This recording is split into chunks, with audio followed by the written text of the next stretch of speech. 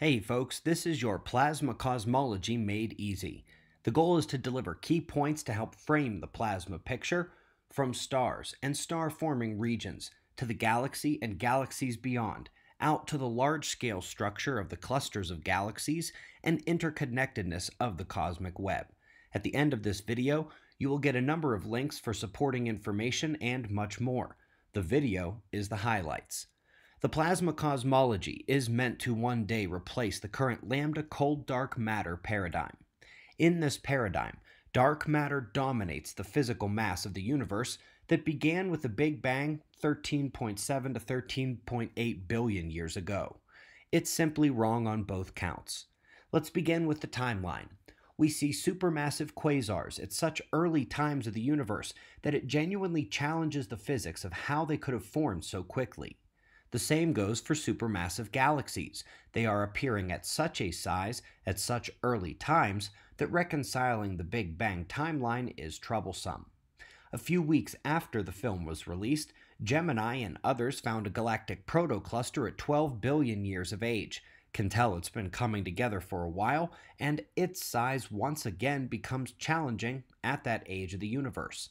But perhaps the most damning evidence comes from individual stars. They say that the earliest that stars could have formed was 200 million years after the Big Bang, but there are at least two stars we know of, not just in our own galaxy, but within 1,000 light years, that are as old as the Big Bang or older. Methuselah's star is thought to be 14.5 billion years old, maybe older, and is only 200 light years away. The galaxy is 100,000 light years across, so what are the chances it's the only one that exists? The only one that exists in our galaxy. Another interesting point is that most deep space background interpretations utilize Kirchhoff's law. One of the world's experts in radiology, someone who revolutionized the MRI machine by the way, says it is wholly invalid, and he proves it in the Cosmology film. Perhaps the most obvious failure is that billions and billions of dollars for satellites, telescopes, detectors underground, lab experiments, etc. have all failed to find even one piece of dark matter. And it's not only that, but the expected places to find their effects indirectly, like the gamma ray background and in dwarf satellite galaxy configurations, just isn't there. In fact, the satellites of the Milky Way, Andromeda, and Centaurus A all violate that mainstream dark matter model. But this is only half the story. It's not enough to just identify a problem. You have to at least point in the right direction. Galactic rotation is one of the key reasons they look for dark matter. They can't account for how the outer stars and galaxies keep up with the spin when they should just be falling behind and stringing out. There isn't enough visible mass to account for their continued curved keeping pace with the rest of the galaxy. And so they blame dark matter, magic particles that don't really interact much with the normal matter we know.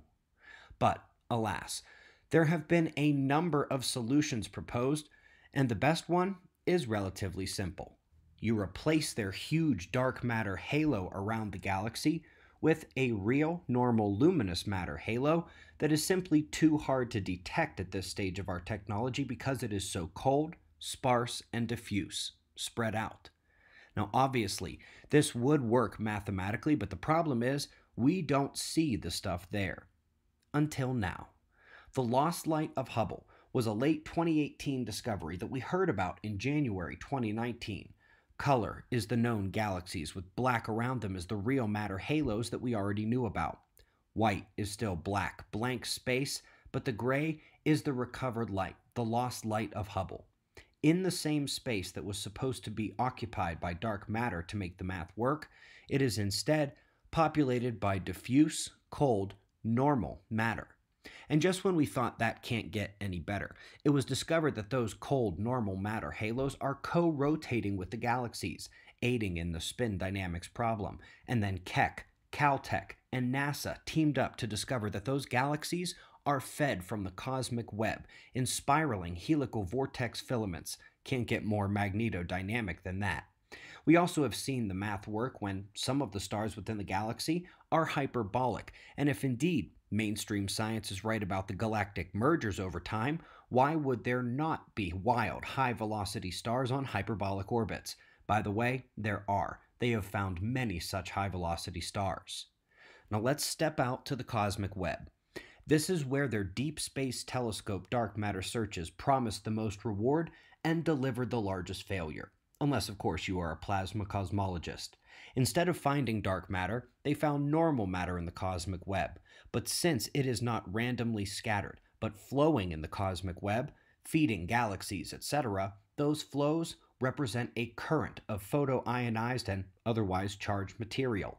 This is where a planetary science mission that was once again ignored by mainstream cosmology really changed the game for the plasma. Cassini flew through the South Pole jets of Enceladus and detected only 5% of the electric current that we know must be there due to the magnetic fields detected. It was hidden by dust, which we also had trouble seeing initially, and if we missed it while inside it, we see nothing of the true nature of these currents in deep space. Let's come down to the random stellar level once again.